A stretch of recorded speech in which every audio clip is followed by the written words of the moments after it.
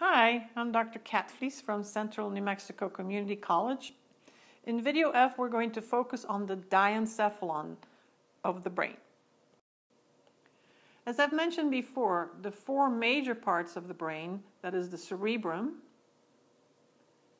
the diencephalon, here in the lime green, the cerebellum, and the brainstem, each one of them is made up of three subparts.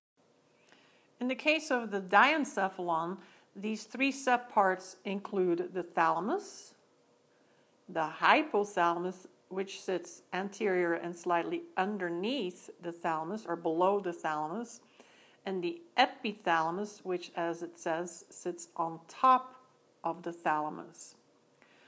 The word diencephalon literally means through the brain, and it implies that almost all sensory input, except for smell, must pass through the thalamus of the diencephalon. So almost all information that enters into the brain, except for smell, has to go through the thalamus portion of the diencephalon. And we also see that motor output that leaves the brain also passes through the thalamus.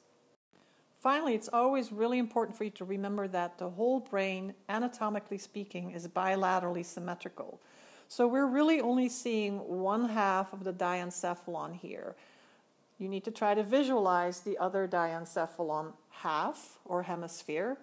And in between these two hemispheres, that is where we find our third ventricle, which is, of course, again filled with cerebrospinal fluid. It's always pretty easy to locate the diencephalon because the biggest part of the diencephalon is the egg-shaped thalamus. Right here, we see one hemisphere of our egg-shaped thalamus. And maybe that egg shape is not quite so obvious, but we always see this darker dot that is part of the thalamus. It's a little structure that forms a bridge between the two hemispheres of our thalamus. Sometimes we'll talk about the thalamic hemispheres. And this interconnecting structure, a type of commissure, you could argue, is the intermediate mass. Sometimes this is also referred to as the interthalamic adhesion. So this is also called the in between, thalamic adhesion.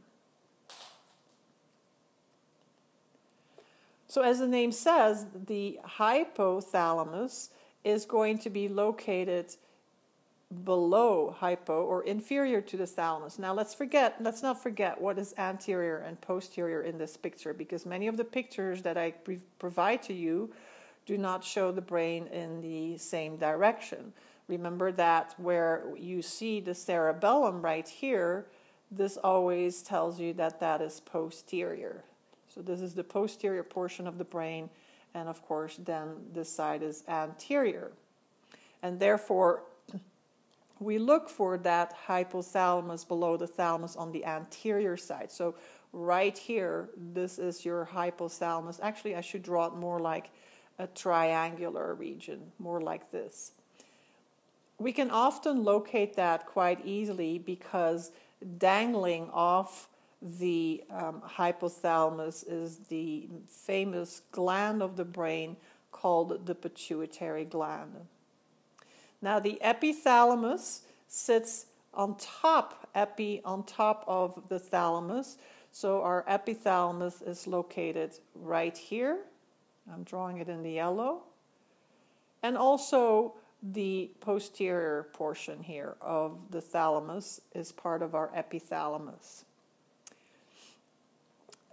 1 second, let's go back to the hypothalamus, because protruding from that hypothalamus we have this little bulge here, and there would be one in the other hemisphere of the hypothalamus as well, and that is a protruding pair of nuclei. Remember what the definition is of a nuclei collection of cell bodies. So the whole diencephalon, by the way, is full of nuclei which are going to appear as gray matter. And some of the nuclei will actually stick out of our structure, as is the case in the hypothalamus.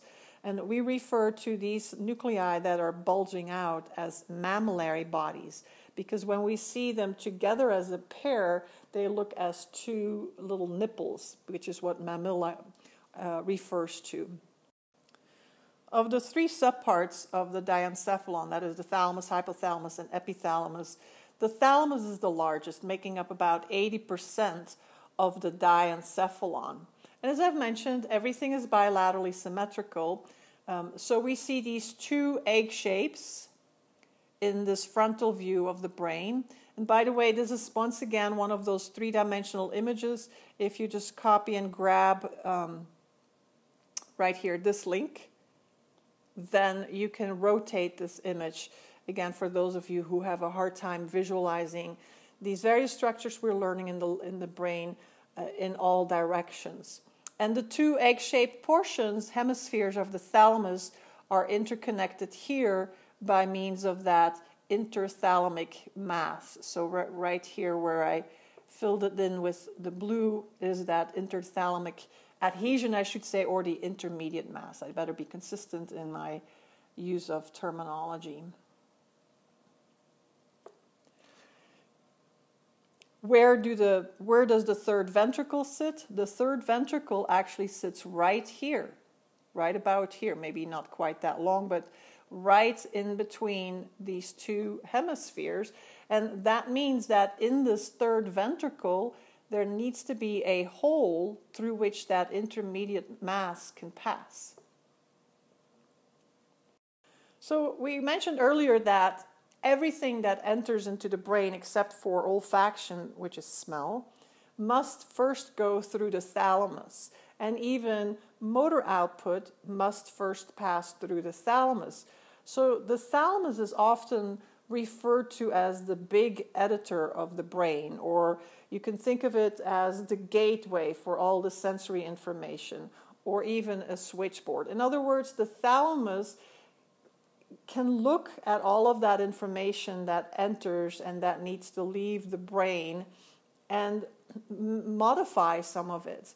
So for instance, it can sort out information according to its importance, whether it is worthwhile passing on to the rest of the brain. We are exposed to many, many stimuli in our body, and not all of those stimuli must necessarily reach our brain. Sometimes the information is also organized into groups such that the information can arrive into the correct location of the cerebral cortex, for instance, as a group. And the thalamus also plays a very important role in learning and memory. Once again, the thalamus is one of the several structures that is part of the limbic system being our emotional brain. And remember that often our emotional experiences are what are going to form our memories. Here we're looking at a mid-sagittal view of the brain. You can easily recognize the location of the corpus callosum as well as the fornix. Remember, this membrane in between these commissures is called the septum pellucidum, and that membrane separates two ventricles called the lateral ventricles. So just deep to the fornix is where our egg-shaped thalamus, or one half of the thalamus, is located. You can very easily see that intermediate mass of the thalamus. That's kind of your landmark. And now it's a matter of figuring out what is anterior and posterior. Clearly here is the cerebellum. You are now also familiar with the shape of the whole cerebrum. And so right here, this somewhat triangular green area that I filled in is more or less the location of the hypothalamus. And if you look carefully, here's a little bulge sticking out, which is one of the mammillary bodies, those nuclei that are part of the hypothalamus. In addition, here we can see the pituitary gland dangling off of the hypothalamus. There's one other structure I'd like to point out on this diagram that always sits right nearby the hypothalamus, which is this one right here, which I'm coloring in the blue, and that is called the optic chiasm. This is where your optic nerves that leave the backs of your eyeballs cross over, such that the information from your right eye will arrive in the left primary visual cortex and vice versa. So the mammillary bodies of the hypothalamus protrude such that when we look at them as a pair, which we can do here when we look underneath the brain, so here we're looking at the two little nipple-like mammillary bodies, and just anterior to them we can now see how the two optic nerves meet and cross over to form the optic chiasma. And once these nerves enter into the brain, we now refer to them as the optic tracts, and so you see them continuing into the brain right there. So when you locate these tiny little mammillary bodies and the optic chiasma right here, you know where the hypothalamus is located. By the way, these mammillary bodies play an important role in forming a relay station for olfactory pathways.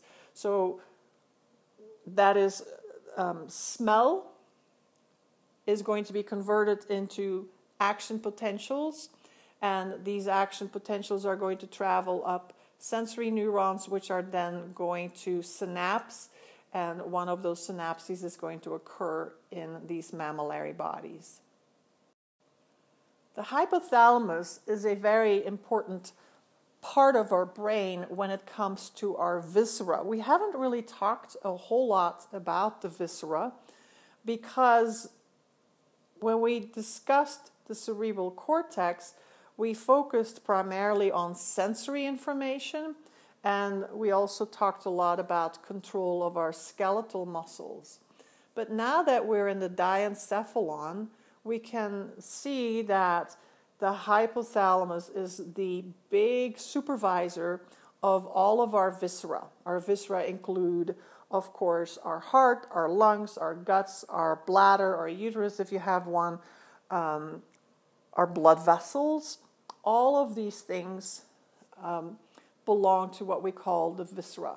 And so the big boss of all of these viscera is the hypothalamus. And the hypothalamus will control them via structures in the brain stem. And so we'll get to the brain stem later. Because of that function, we often refer to the hypothalamus as the visceral control center of the body. This is a very common term used by all physiologists.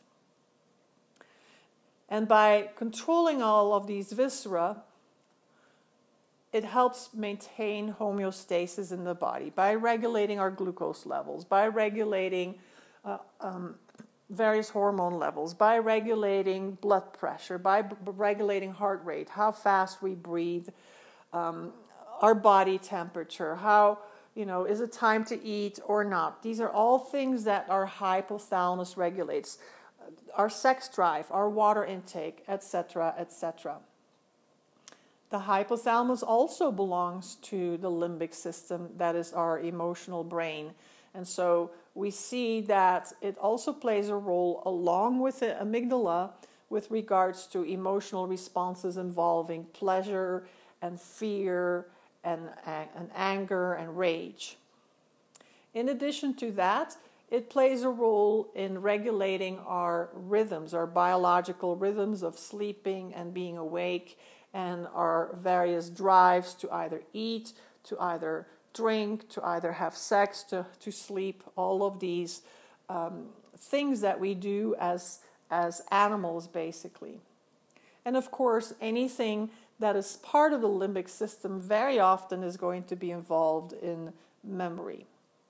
Now, since the hypothalamus is connected to the pituitary, we find that the hypothalamus regulates the pituitary by itself producing hormones. So the hypothalamus may be part of the nervous system, but because it produces hormones that in turn control the secretion of hormones by the pituitary, the hypothalamus is also considered an endocrine gland. As a matter of fact, 2 of the hormones that are secreted by the pituitary are actually made in the hypothalamus. And they're called ADH, which stands for antidiuretic hormone, as well as oxytocin, which we have discussed at the beginning of the semester when we learned about positive feedback in childbirth. The final major subpart of the diencephalon is called the epithalamus. Now, before we point out structures here, let's make sure that we're all clear on the fact that this is posterior and this is anterior. So depending on which picture you look at, anterior and posterior might be in different directions. You see that little dot right here, which is your landmark. That's the intermediate mass of the thalamus. And of course, the 3rd ventricle runs right through the middle of the thalamus and even part of the hypothalamus. So the hypothalamus is located here. We do not have the pituitary gland showing here, and not much of the optic chiasm showing here either. And so the epithalamus, as the name says, is going to be sitting on top of the thalamus. But also it sits posterior to the thalamus. And therefore we have 2 major parts that make up the epithalamus. The part that sits on top of the thalamus, kind of hugs it on top, is called the choroid plexus. Now, the term plexus in anatomy always refers to some kind of a network. A network of nerves, a network of capillaries, some kind of a network. In this case, it's going to be a network of capillaries. Choroid always refers to capillaries or blood vessels. Right? So, which is why they've used a reddish color on this picture. So right here we see the choroid plexus.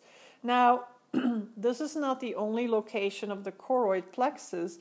We actually find it hanging off the roof of other ventricles as well, such as the lateral ventricles that we see on either side of the septum pellucidum, and even in our 4th ventricle, which we haven't really pointed out much here. But in there, we also have hanging off the roof of that ventricle, the choroid plexus. So it's a capillary bed that's more or less continuous between the ventricles. Now, on the very posterior side of the thalamus, here, we have a little gland that is considered part of the epithalamus, which is called the pineal gland, sometimes called the pineal body. I've heard some people say pineal gland or pineal body. And let's take a closer look at some of these structures on the next slide. So the epithalamus is made up of primarily the pineal gland and the choroid plexus. So the pineal gland is also a hormone secreting gland. It's therefore an endocrine gland. And the hormone it secretes is called melatonin. Yes, this is what you can go purchase over the counter at the grocery store. Now, you never know how much of the melatonin you get in these products you buy at the grocery store because they're not quite regulated yet. but we know that this particular hormone plays an important role in regulating our sleep-wake cycle. It's part of the reason why you want to take melatonin to go to sleep, or to keep you asleep, or perhaps to allow to go to sleep when you have shifted time zones. Because your melatonin levels, they tend to rise prior to your normal bedtime, so they make you sleepy, and as you get closer to rising time, your melatonin levels normally drop. These melatonin levels can also impact your mood. As we know very well, anything that impacts our sleep-wake cycle is also typically going to impact our mood. It's often referred to as our third eye because it's responsive to the stimulation by light. And it is thought that the reason for why we see so much more depression amongst humans in areas that are farther north, you know, if we get closer to the Canadian border in Canada, or if we look in Europe, if we look at, for instance, the Nordic countries, or even where I'm from, Belgium, the Netherlands, those countries, we don't see the sun very much, not even during the summer. As a matter of fact, it's most often quite cloudy. And people in these areas are often diagnosed by something called SAD, which stands for Seasonal Affective Disorder. Or you might be living here in New Mexico, where we have the highest amount of not just UV radiation, by the way, in the United States, but the highest number of sunny days. But in the winter, the amount of sunlight hours is drastically diminished, and so people here might be suffering from SAD. And it's due to the fact that we're just not stimulated enough by natural sunlight. That brings us to the second part of the epithalamus, called the choroid plexus. Remember, it's a capillary bed that hangs off the roofs of the ventricles, and they're pretty much interconnected. Now, what is their role? Well, the role of these capillary beds is to provide the blood plasma that then, with the help of the ependymal cells, these ependymal cells are going to help filter that blood plasma, which then ends up being cerebrospinal fluid. Remember that the ventricles, and we also see the central canal in the spinal cord, both these structures, these types of structures, are lined by ependymal cells. Remember, those are some of your supporting cells of the central nervous system in the nervous tissue. And they have various adaptations. We'll look at them more closely in a later video, but some of those adaptations are going to help with the production of cerebrospinal fluid, which they create by helping with the filtering of blood plasma. So this wraps up our discussion of the diencephalon. We're going to next discuss the brain stem.